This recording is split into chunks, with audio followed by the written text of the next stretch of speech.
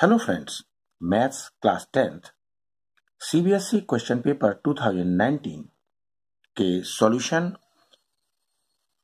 Series JMS (2) set number 3 code number 30/2/3। तो आज मैं इसका सेक्शन ए करने वाला हूं। तो सेक्शन ए का क्वेश्चन नंबर 1। क्वेश्चन नंबर 1 इसमें क्या है, नेचर ऑफ रूट्स हमें फाइंड करनी है और ये क्वाड्रेटिक इक्वेशन हमें दी हुई है। तो हमें जैसा कि पता है कि क्वाड्रेटिक इक्वेशन किस फॉर्म में होती है, ax² + bx + c = 0। तो हम यहाँ पे a की जगह 4 मान लेंगे, b की प्लेस पे हम 4√3 ले लेंगे और c की जगह हम 3 ले लेंगे। मतलब a b c की वैल्यू इसमें रखेंगे काय में, डिस्क्रिमिनेंट में। डिस्क्रिमिनेंट का फॉर्मूला क्या होता है फ्रेंड्स, b² - 4ac। तो इसमें b की वैल्यू रखी 4√3 का whole square -4 multiplied by a की वैल्यू कितनी है 4 और c की वैल्यू कितनी है 3।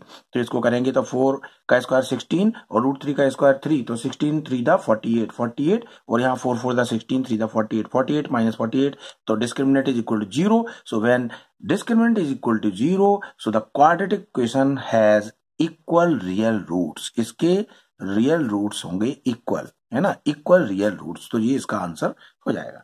ठीक है फ्रेंड्स, अब करते हैं हम क्वेश्चन नंबर 2। तो फ्रेंड्स क्वेश्चन नंबर 2 में इंटरनल चॉइस है, इसमें एवेल्युएट करनी है sin² 60 degree + 2 tan 45 degree - cos² 30 degree. सो हमें जैसा कि पता है कि sin 60 और cos 30 की वैल्यू सेम होती है और वो कितनी होती है √3/2।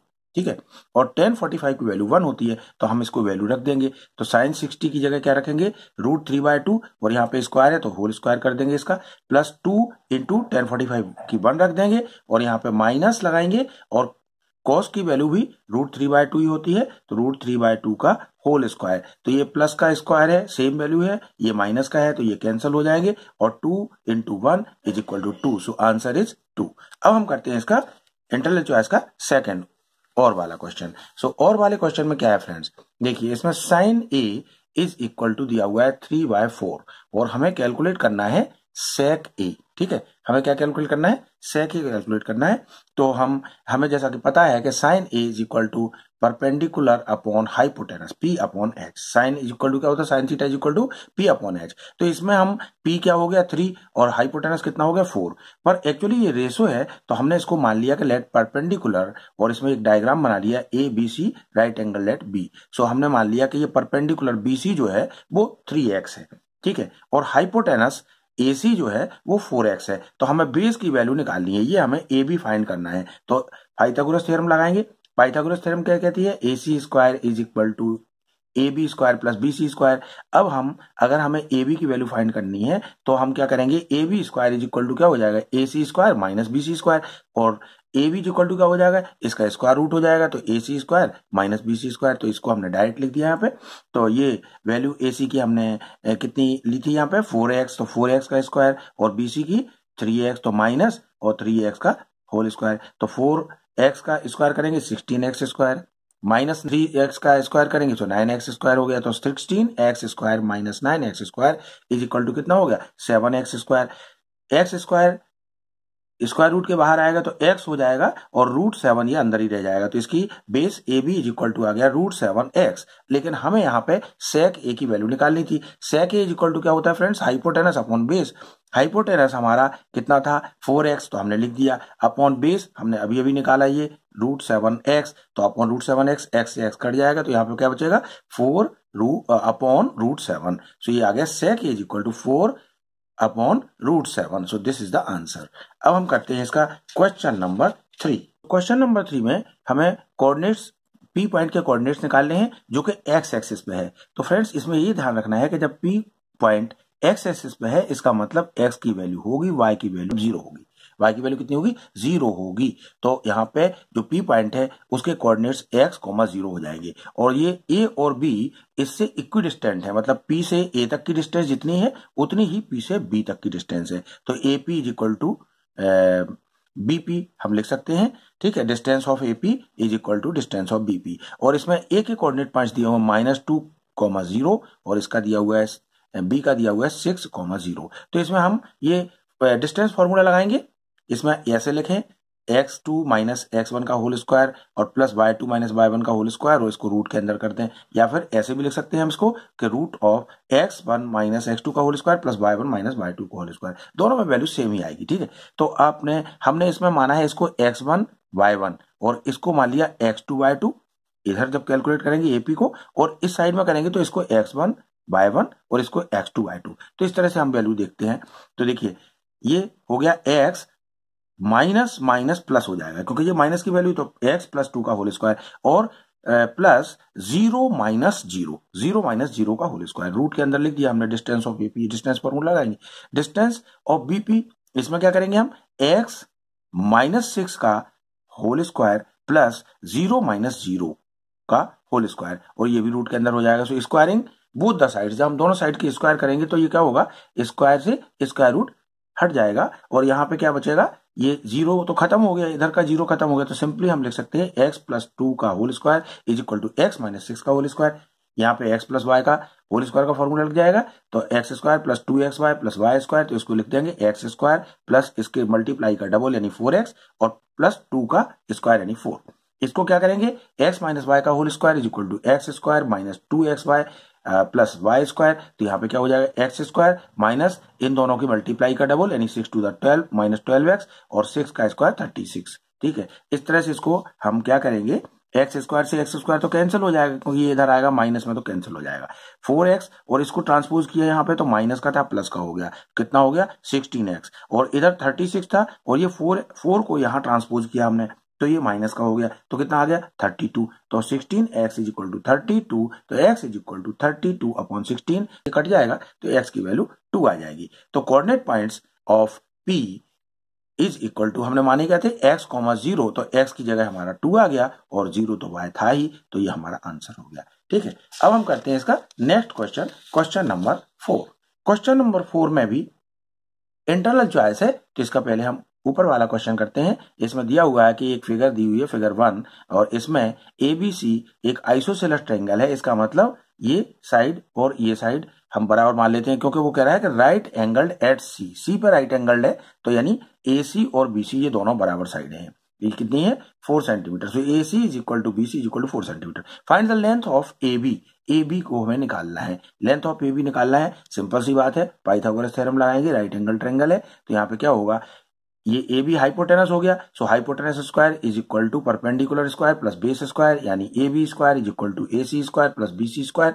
तो यहाँ पे AC की वैल्यू रखेंगे 4 और BC की वैल्यू रखेंगे 4, दोनों की स्क्वायर करेंगे तो 4 का स्क्वायर प्लस 4 का स्क्वायर, तो कितना हो गया 16 प्लस 16 32 और AB square is equal to 32, तो AB is equal to root of 32। ठीक है, तो AB is equal to with in bracket क्या हो जाएगा, इसको हम ऐसे भी लिख सकते हैं ना 16 और इंटू 32 को, तो 16 का 4 तो यहाँ बाहर आ जाएगा और रूट 2 अंदर रह जाएगा, तो इसका 4√2 इसका 4√2 सेंटीमीटर आंसर आ गया, मतलब length of AB is equal to 4√2 centimetre. ठीक है, अब हम इसका और वाला पार्ट तो वो करते हैं। और वाले पार्ट में क्या है, इसमें एक फिगर दी हुई है और इसमें दिया हुआ है कि जो D है D is parallel to BC, ये दिया हुआ है और हमें क्या करना है, find the length of the side AD की लेंथ निकालनी है और ये वैल्यूज हमें दी हुई है, मतलब AE इज इक्वल टू दिया हुआ है 1.8, BD इज इक्वल टू दिया हुआ है 7.2 और CE इज इक्वल टू 5.4। तो हम इसमें लिखेंगे इन ट्रायंगल ABC, ये गिवन है हमें कि D is parallel to BC, so therefore corresponding sides हैं उनका रेशियो इक्वल होगा, सो AD upon DB is equal to AE upon EC या CE लिख दें हम। ठीक है, तो इसमें हम वैल्यूज रख दें, AD हमें फाइंड करना है और DB हमारा दिया हुआ है 7.2 और इज इक्वल टू AE है 1.8, तो यहाँ पे रख देंगे और अपॉन EC 5.4 है, तो यहाँ पे EC 5.4 रख देंगे। तो इसको देखिए डेसिमल से डेसिमल कट गया, 18 1 18 3 54, तो 1/3 आ गया। अब इसको यहाँ ट्रांसपोज करेंगे तो ये क्या हो जाएगा, यहाँ पे मल्टीप्लाई में हो जाएगा, यहाँ पे डिवाइड में है तो इधर मल्टीप्लाई में हो जाएगा, तो ये कितना हो गया 7.2/3। ये अगर काटेंगे हम इसको तो क्या हो जाएगा 7.2/3, तो इसको 3 से काटेंगे तो 3 to the 6 1 डेसिमल लगा और 3 4 12, तो ये कैलकुलेशन करेंगे तो 2.4 सेंटीमीटर आ जाएगा। तो इस तरह से ये हमारा 4th क्वेश्चन हो गया। तो फ्रेंड्स अब हम करते हैं इसके सेट 3 का सेक्शन A का question number 5, find the common difference of arithmetic progression. तो अर्थमेटिक प्रोग्रेशन का हमें कॉमन डिफरेंस निकालना है। ये हमें फर्स्ट दिया है A1, ये दिया है A2, ये A3 एंड सो ऑन, इस तरह से एक सीरीज है और वो कह रहा है उसका कॉमन डिफरेंस निकालिए। तो सबसे पहले हम A1 की वैल्यू यहाँ लिख लेंगे 1/a, A2 की वैल्यू कितनी है 3 - A/3a। ठीक है, common difference D is equal to क्या होता है A2 - A1, तो A2 की वैल्यू यहाँ रख देंगे हम 3 - A/3a और माइनस यहाँ पे A1 की वैल्यू माइनस कर देंगे इसमें 1/a, तो इसमें एलसीएम लेंगे तो ये 3a हो जाएगा और 3a से 3a यहाँ कैंसिल हो गया, तो यहाँ तो आ गया 3 - a और यहाँ पे a से a कैंसिल हुआ तो 3 से 1 को मल्टीप्लाई करेंगे 3 बनता 3, तो यहाँ पे -3 आ गया। तो इसको देखें तो हम 3 - a - 3, तो 3 से 3 कैंसिल हो जाएगा और यहाँ पे बचेगा -a/3a। अब a से a कैंसिल हो गया तो यहाँ आ गया 1 माइनस का, तो -1/3, तो ये common difference is equal to -1/3, ये इसका आंसर आ गया।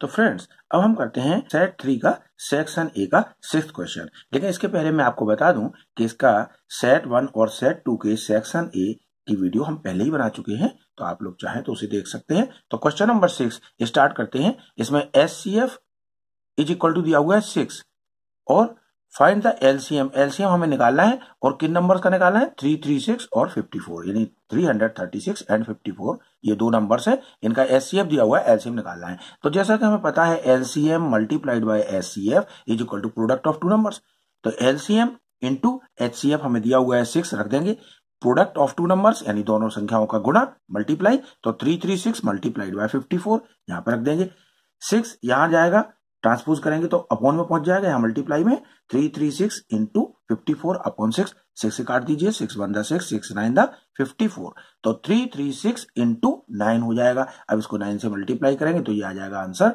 3024। तो इस तरह से ये सेट 3 का सेक्शन ए का क्वेश्चन नंबर 6 कंप्लीट हुआ। अब नेक्स्ट सेक्शन बी हम अगली वाली वीडियो में लाएंगे। तो फ्रेंड्स मुझे आशा ही नहीं बल्कि पूरा विश्वास है कि ये वीडियो आपको बहुत पसंद आई होगी। इसको लाइक करें, सब्सक्राइब करें और ज्यादा से ज्यादा लोगों के साथ शेयर करें ताकि वो लोग भी इसका पूरा लाभ ले सकें। Thank you very much.